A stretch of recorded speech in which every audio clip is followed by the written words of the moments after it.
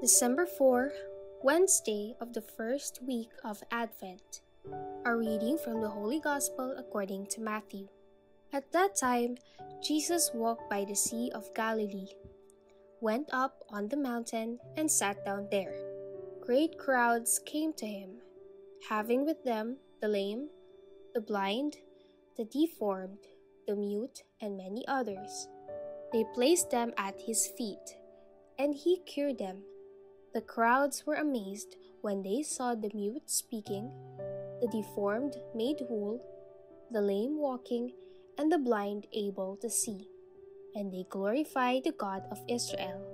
Jesus summoned his disciples and said, "My heart is moved with pity for the crowd, for they have been with me now for 3 days and have nothing to eat.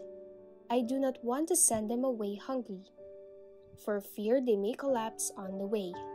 The disciples said to him, "Where could we ever get enough bread in this deserted place to satisfy such a crowd?"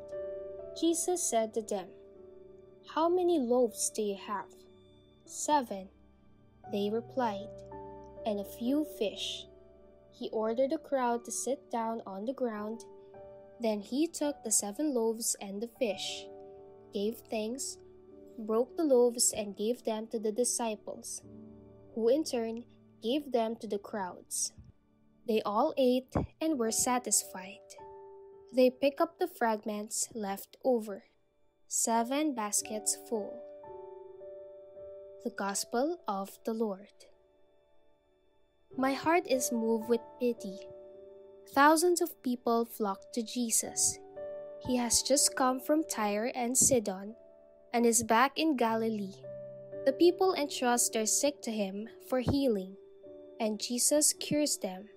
A more important part of Jesus' ministry is preaching. Jesus must have a compelling, loud voice, attracting many people to his teaching. Those who have been healed may now be following Jesus to listen to him. Jesus feels for the crowds who have been following him for 3 days.